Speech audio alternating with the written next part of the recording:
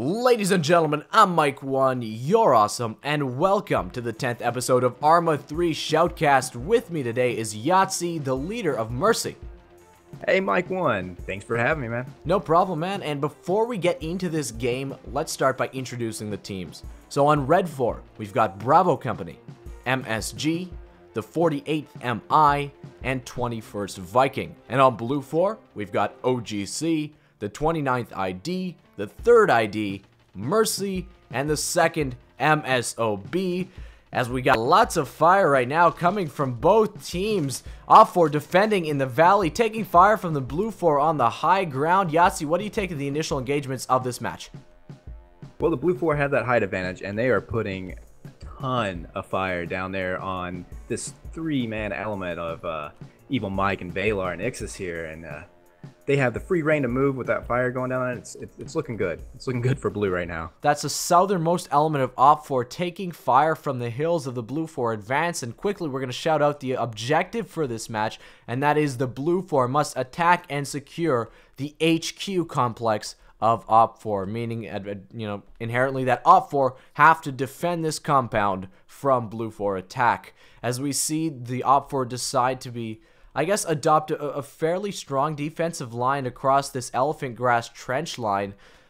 Unfortunately for them, the bulk of the attack is going to be coming from the mountains to the front, not necessarily from their flank. So these units down by, I guess, the extreme rear of that HQ complex aren't going to be very effective at this time. Yeah, right now they can't see anything. They have a complete hill and all this defilade. Blue is going to be able to walk right on top of them before anything happens there. Absolutely. Great views for BLUFOR looking down into that HQ complex as they see the whole of that valley. We see a team leader right now with his binoculars looking out towards the OPFOR defenders, marking positions for the advancing BLUFOR forces. And what about the strategy that BLUFOR has taken to advance here, YahtzY? What do you think of that? Well, I like now they seem to be pushing pretty good. That defilade they're using there in the middle, that is going to be very good for them, and they're going to be able to push really hard and really far up. And they're leaving a base of fire up on that hill, and that hill has so good sight lines on everything. We just watched that defilade, and it does come all the way down to the OPFOR defenses right now. So they can follow that defilade all the way down and hit the OPFOR lines in about 100 meters, 120 meters away without really being spotted or taking heavy fire.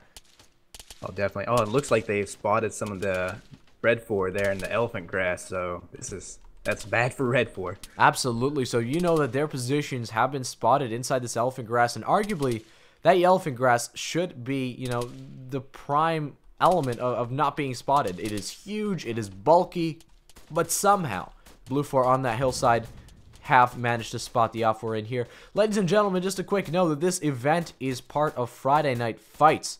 And that is a large-scale ARMA 3 player versus player match that takes place, again, every Friday beginning at 7:30 Eastern Standard Time. If you want to get your military simulation or tactical realism unit involved, be sure to visit Bravo Company or bravoco.us/FNF for more info, or just visit the links in the description. The two-pronged attack of BLUFOR, as we see, both are moving towards through some kind of defilade towards the OPFOR defensive lines. Coming under contact right now, but I'm not sure if there's any effective fire happening right now. No. I think OPFOR has lost one in this entire engagement so far, but yeah, and that one was lost, I believe, on the southern flank of OPFOR. As we can see that there's a 3-man unit of Valar instead of a regular 4-man fire team. So unfortunately, they already took the first casualty. And ladies and gentlemen, it's good to point out right now that the teams are not necessarily balanced to start numerically. As we give, I guess, the BLUFOR the numerical advantage in these matches, simply because generally we find that defenders have a supreme defender's advantage, and therefore they get less units assigned to their team as a result. We've usually found that that's worked out pretty well to balance in the long run, but unfortunately for them right now, they've already taken a casualty, while I'm not sure if the BLUFOR has taken any. No, I haven't seen any bodies going on yet. But they are taking heavy fire. They're in that defilade now, in that trees. They're in the center. Stardock from Bravo Company deciding to push up, possibly to get eyes and some kind of scout of what's coming at them. I'm not sure how much he'll be able to see from his position, but there's a lot of BLUFOR in these trees, YahtzY. Oh, yeah. Like there's only, what, two, maybe one fire team of OPFOR firing right now. But apparently they see something up there in those trees. That's the OPFOR team in the elephant grass engaging BLUFOR in those trees. Let's take a quick overview of the match so far, as we see that I guess maybe the Red 4 lines have slightly changed. Stardog being quite aggressive, pushing forward, trying to scout out what's ahead of them. That's the unit right here. But the BLUFOR, both of their attacks seem to have been stalled again, YahtzY, as they have stopped in their respective defilades, and maybe just a few units pushing forward, but nothing significant. Yeah, no, they looks like maybe regrouping. Getting their comms back in check or something. You'd think they'd be moving up somewhere at this point. Again, ladies and gentlemen, there is a 45-minute round timer for this match, so that means that BLUFOR have to secure that compound within 45 minutes, or they risk losing the game. This southernmost element, they had a good push going, but they've even just stopped dead in their tracks, and there should be no reason anybody could see them if they just advance forward. They're now like on the low ground and have a bunch of elephant grass between them and trees, and I don't know. Oh yeah, looking at their perspective, there's no way that southern OPFOR element could be able to see them in the slightest. Perhaps they were kind of scared that there were some pot shots taking place between the teams at the beginning. Perhaps they were scared that that fire was coming in from a lot closer than they thought, and therefore they think that there's enemy a lot closer to them than they already are, or than they actually are. Excuse me. That could be a good possibility. The only person at this point that could see that movement would probably be Stardog.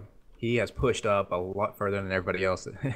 Yeah, he's a lone kind of scout out through the Red 4 lines. I cannot confirm, but I believe Sklar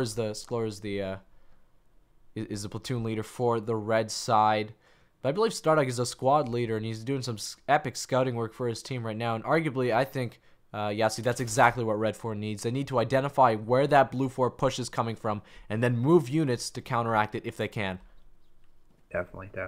They need something. BLUFOR knows exactly where pretty much all of OPFOR are located right now. Yeah, they have the advantage of having a good amount of units with binoculars on top of these large hilly rises, and they can basically see the whole of the valley where this HQ complex is situated and scout any OPFOR that might peek out from that elephant grass.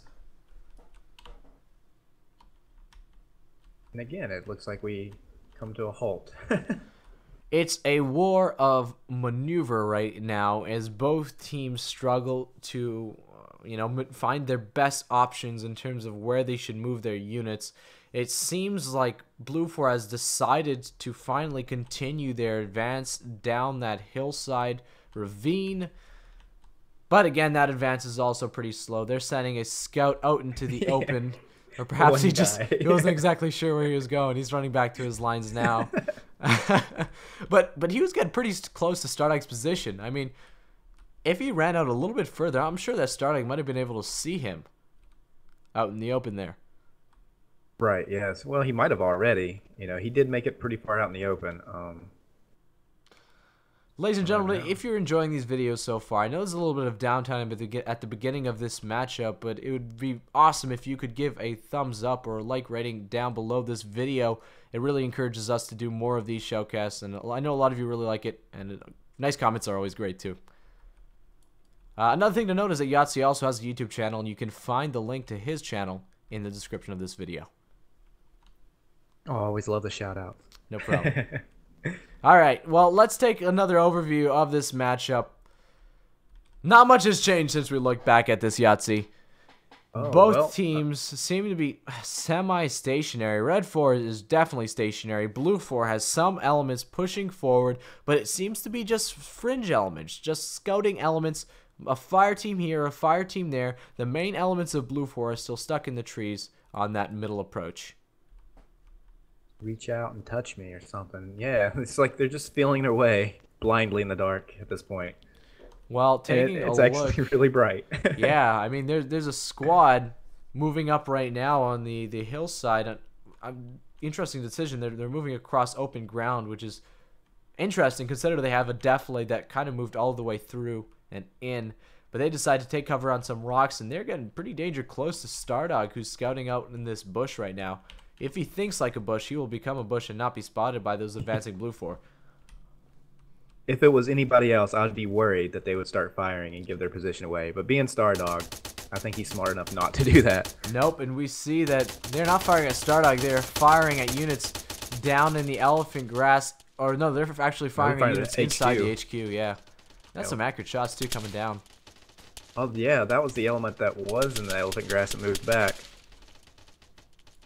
Probably a good move on their part. Not much cover in that elephant grass. If you get spotted, you can basically get shredded by blind fire inside that elephant grass. So they're moved behind some hard cover, and they're going to be defending their position inside the HQ complex. Stardog still holding inside his bush. Man, I'd be scared to be in this position for him. You know, I'm scared for him in this position. Enemy units are just 200 meters away, firing like all hell down at that HQ complex.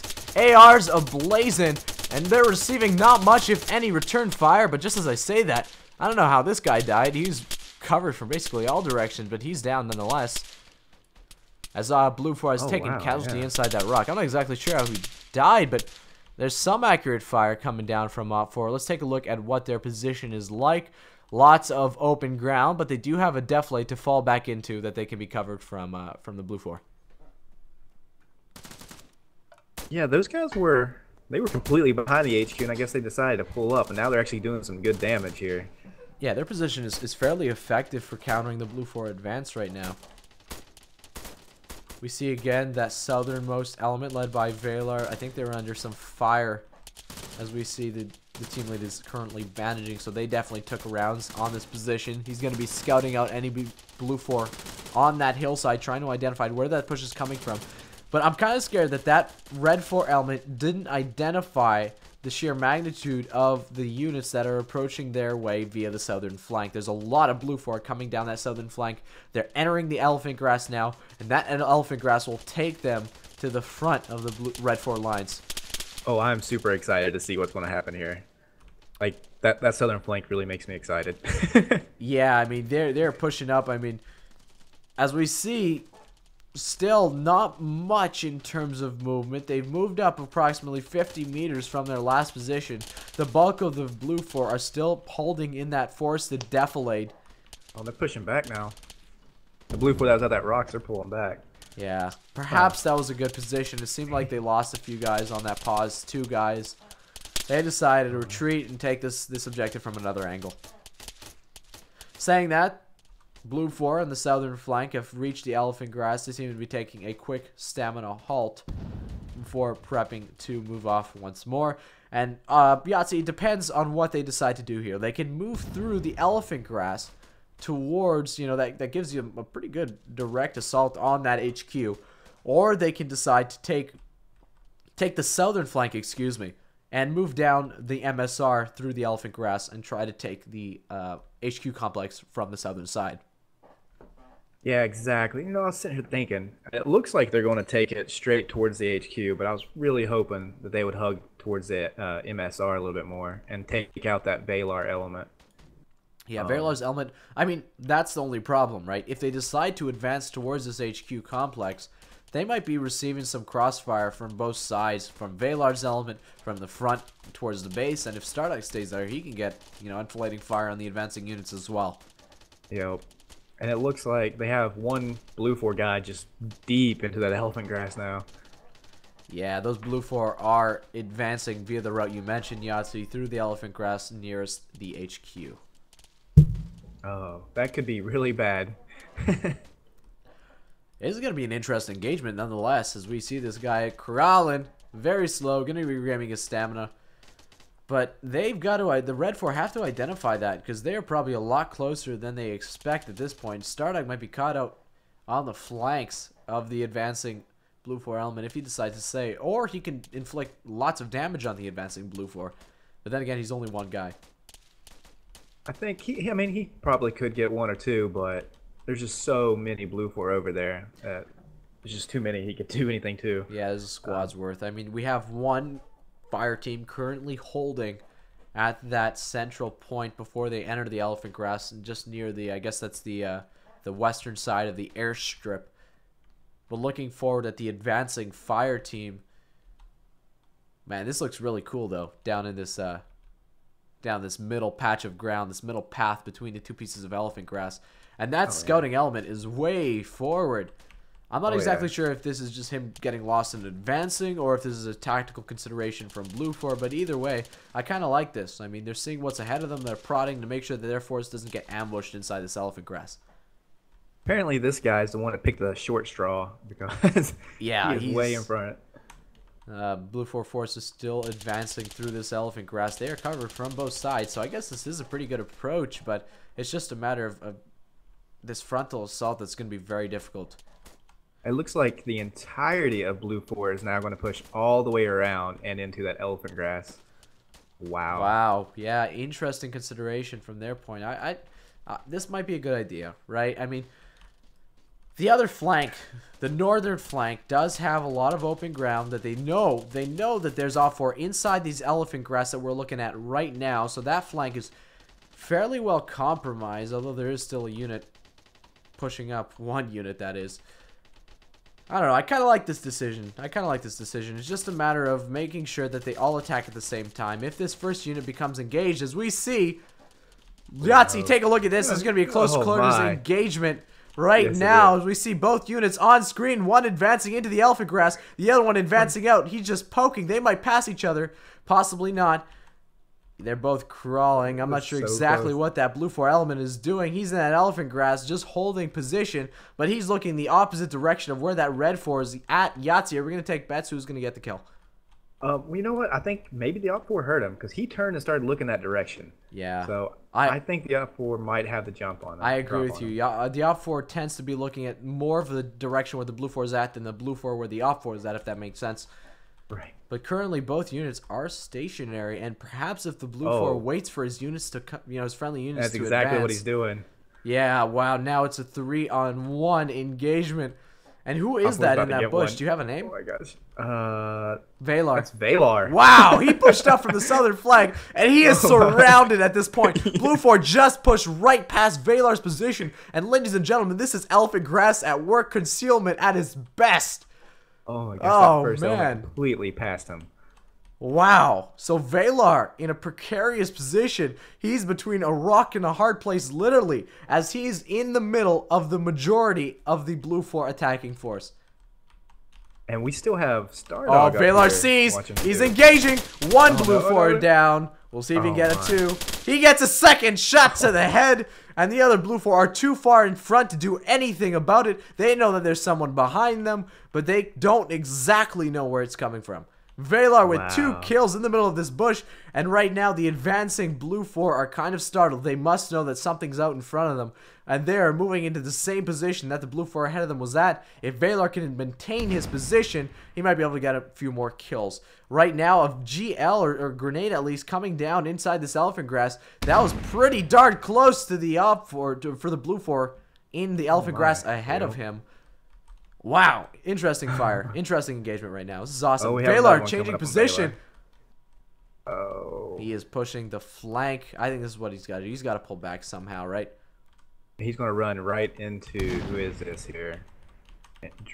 Oh, wow. Yeah, look at that. We might see Valar any second emerging through that elephant grass right into the sights of this BLUFOR unit. Valar taking a quick stamina break, or a kind of just judging his position right now. He's looking out into the valley, crawling forward. Oh man, there he goes. Oh, wow. Awesome sight lines. Valar's still alive. And look at that. BLUFOR are on his tail, YahtzY. Oh my gosh. Can he get away? But YahtzY, he's still got another challenge. There's a BLUFOR across the ravine from him. He's launching a grenade. Will it hit? No, Valar's way past. He's gone. He made. Oh my gosh. He took Wow! 3. He made it out. I can't believe it. What an awesome, awesome engagement for Valar. He's going to be retreating back to the HQ. That was a sweet engagement. That, yes. Oh my gosh. Oh, what's going down over here? Okay, so we do have a blue element finally going down the MSR a little bit, too. They're also under fire from that southernmost element, I believe. Yep. Oh, elephant grass getting shot at by the HQ guys. Yeah, they're under heavy fire. Warhol of, I'm not exactly sure what unit he's with, but he's under heavy fire from the southernmost OPFOR lines. There's a return fire. We'll see if the OPFOR are suppressed. Yes, they are definitely suppressed, taking heavy fire. You hear the bullets ricocheting near this stone wall as the AR gunner decides to retreat. Good probably move on his part. What about the middle engagement? As we see, ooh, they're getting close. They're getting close as we take an overhead view. Those BLUFOR infantry boxes you can see are approaching a bunch of OPFOR boxes near this HQ complex, and as they become engaged, we're going to be seeing what might be the final engagement of this match, or at least the main battle of this match for the HQ complex. Ooh, that was a great shot. Yeah, BLUFOR are just dying onside this wall near the one-story white building. There's 2 collapsed along that wall, as well as I believe that's a MMG. So that's an important asset lost by the BLUFOR. As we look at the numbers, YahtzY, it seems like to me the Red 4 have maintained, or at least gained, the numerical advantage. Oh, most definitely. This is not looking good for BLUFOR at all. They need to pull something out of their hat. Yeah. I mean, there's what, 1 unit left on this main frontal assault. He's hiding in some elephant grass. Not much he can do. And look at that, Stardock still holding his position as the frontalmost element inside that bush. I mean, good on his part. He's been holding his position throughout this engagement, and that poses a threat to any of the units, OPFOR units, or BLUFOR units, excuse me, advancing on the flanks. So we see some just scattered units on the extreme flanks on both sides, just holding. What is Drab doing? He is so far north, out by himself with binos. He might be trying to scout to determine the angles of the OPFOR. You know, I'm not exactly sure. There must be some kind of tactical reasoning for this. I suppose it's just some kind of recon element, scouting out the OPFOR positions. But unfortunately, he's got to pull up and make something happen for his team now. They're on the losing end of this battle. You know, this is one reason that I kind of liked the flanking elements, the way they had it set up to begin with, instead of all pushing down into that elephant grass. Because now, like, as long as OPFOR has that one kill zone that everybody's funneling into, BLUFOR can't do anything. They lost their positioning. They lost their overwatch they had. And that was really important. I agree with you, YahtzY. Yeah, I mean, they've turned this 3-pronged assault into a 1-pronged kind of, you know, I guess engagement, if anything. They're not really advancing forward at this time. No, definitely not. And I mean, if they keep going to that elephant grass, OPFOR has it pretty much surrounded. You know, you got that, well, I guess it was Valar's unit, but we'll say it's Ixis and Evil Mike over units, there. Yeah, now. Yeah. Where is Valar? You know, is he pulled back into the base? No, he's pulled. Yeah, he's pulled back across the elephant grass. There is a BLUFOR unit fairly close to that HQ compound. He's holding in some elephant grass. Zim, yep, he is furthest one. Oh no, we got some guys really close, right across the street from the HQ. Oh yeah, they are moving up. That HQ building is taking some GLs. Wow, Fairly accurate too. And then, please tell me this next guy is not going to crawl underneath there as well. Oh no. This wall has been a death trap for the BLUFOR as we see the remnants of other BLUFOR units alongside this wall. I mean, if you see your buddy crawl through a hole and instantly die, I'm not going to crawl through that hole as well. He's making his decision right now, but it is not looking good for BLUFOR at this time, YahtzY. No.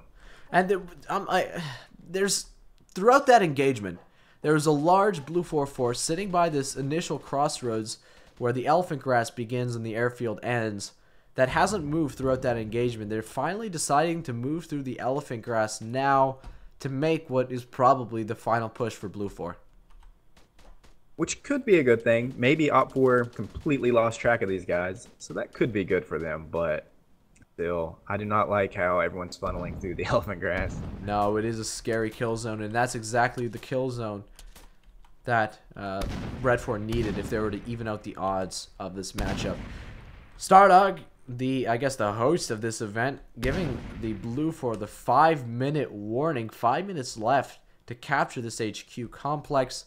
Ladies and gentlemen, there is a overtime clause for Friday Night Fight. If this complex is under heavy assault or there's a major engagement happening for the objective, there will be an overtime rule extending the match by however long that engagement takes place until it dies down to a reasonable level. But I don't see that major engagement happening at this point. No. The Mercy guys will have to, and I guess some remnants of OGC too. They need to push hard if they're gonna do anything. But yeah, they're the last main assault squad for BLUFOR, and they are advancing through the elephant grass in fairly significant numbers. But oh, they're under fire. Perhaps that's Stardog firing at them. Maybe not. Oh, there's that group. There's one guy. Very south. He took a guy out. There's one red down. Ooh, very nice, yeah. Oh, wow, that's going to be a fairly close quarters engagement right now. Yeah, Ixis is down. I was wondering where that guy went to. Evil Mike going to be advancing towards his former buddy's location, taking up positions by a very small stone wall. I'm not exactly sure if he knows that there's enemy in front of him. Poor Zim over here. He's about to get destroyed in the elephant grass. Oh, no, he took one. Oh, wow. Zim under heavy fire inside that elephant grass. Oh, it's a precarious position nonetheless as we take an overhead view of this base battle that's taking place right now. Still significant units inside that base, but it looks like we just had another BLUFOR casualty as that sidebar dropped by one less. The main assault squad element seems to be holed up right now and under fire. That's another BLUFOR casualty. Man, this assault is not going well, YahtzY. No, not at all. And then you have Stardog coming up behind that main BLUFOR element too. So this is just not looking good. Not looking good at all. As we'll see what Stardog can do as he's advancing really close, but he might be taking some friendly fire as they don't know that Stardog is that close to the enemies. He's going to be flanking down this approach, and we're going to follow him on his quest to outflank the enemy units. He sees one. Is he going to take the shot? Two. Yep. That's one down. That was two down, right? Well, Stardog took one, but on side that BLUFOR position, there's at least 4 BLUFOR casualties at this point. Yeah, 2 left, 3 left. Oh my, this is just ugly. BLUFOR have basically been pushed into this small crevice between elephant grass and some open ground, and they are under heavy fire from the base and from their flanks. Not much they can do. YahtzY, they got to pull something out of their hat big time if they want to come up with at least, getting some kills at the end of this match. But Stardog is going to be pushed right now as the BLUFOR unit is pushed in the center of this elephant grass. They don't know that Stardog's on their flank. There's the shots. Return fire, but Stardog manages to pull through with the engagement. I believe Stardog died in that engagement. No, he's still up. He's still up. Oh, he's still up. Well, out of all of this, the guy that's by himself in the south, he seemed to live. Yeah, he's still alive, right? He's gotten pretty close to the front lines as well. He's going to be behind the OPFOR defenders as nobody's going to be firing at him across this open ground. Yeah, the time will probably run out before he gets to do anything too good. But he did take out Ixis and Evil Mike. That is true. That is true. But, oh man, Stardog though, he's going to get these two. Yeah. Yeah, it's one down. We'll see if we can get the second. Blind firing into the elephant grass. Nothing. Stardog is deciding to relocate. Still some more blind firing. Let's take position from Stardog's viewpoint. He is crawling down through the, I guess, hole in between these two elephant grass. I'm not sure why my camera keeps flipping back to the HQ building. Interesting engagements inside this elephant grass. That always makes for some very fun stuff.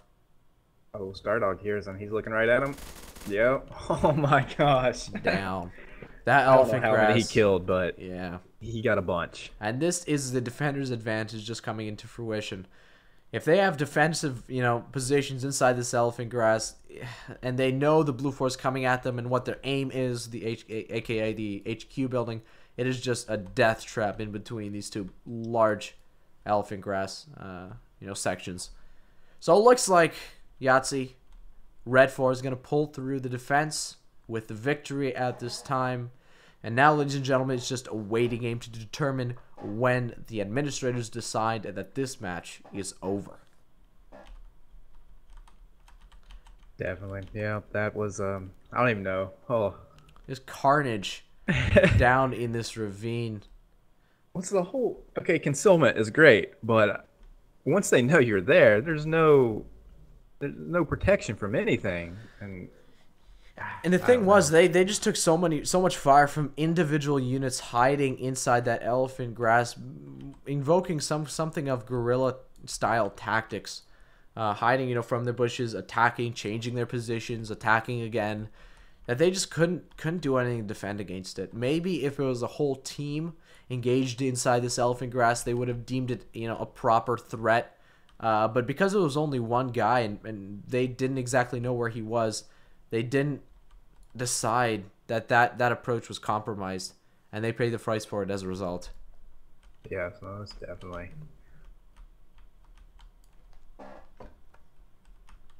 Oh my gosh. Shots coming down from the AR,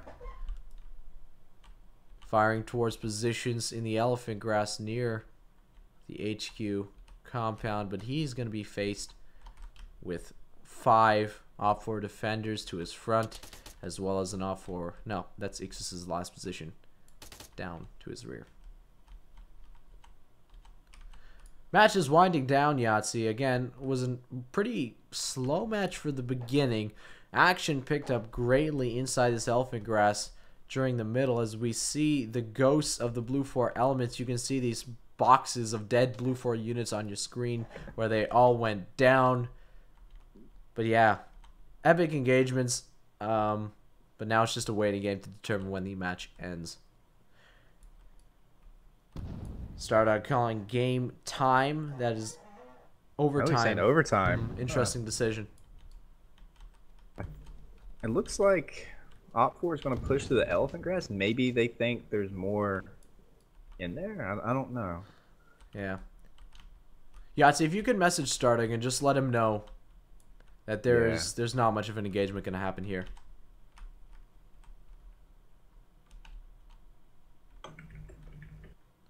Ladies and gentlemen, thanks for tuning in to the 10th episode of ARMA 3 Shoutcast. I know it's got to be the slow one, and it has had its epic moments in the middle. And that juicy middle is what we come for when we do these ARMA 3 matches.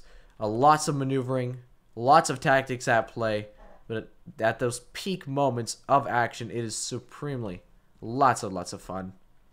As the match is wound down right now, it is just a matter of time before GG is called and Red 4 is declared the victors. Again, ladies and gentlemen, if you do like these videos, be sure to like this video and subscribe to my channel for more ARMA 3 Shoutcast and ARMA 3 content to come in the future. Yeah, and thanks again for having me, Mike. Hey, no problem, YahtzY. Good fun. Yeah, it was awesome fun. I mean, lots of just talking about nothing in the middle and the end here, but Yeah. those moments of action were awesome. And that first Valar move he did there, that was pretty epic. Beautiful. Yeah, I think it was just part of the surprise that we last saw him on this extreme southern flank, and all of a sudden he appears in the center, right on top of the OPFOR, just very unexpected. I was like, "What? Who is it? It's Valar." What? That's part of the epicness. That was just so crazy. YahtzY, I think it's only a matter of time, so I'm probably going to end the Shoutcast here. Thank you very much for commentating with me, YahtzY. Oh yeah, no problem. Anytime. And we will see you here next time on ARMA 3 Shoutcast.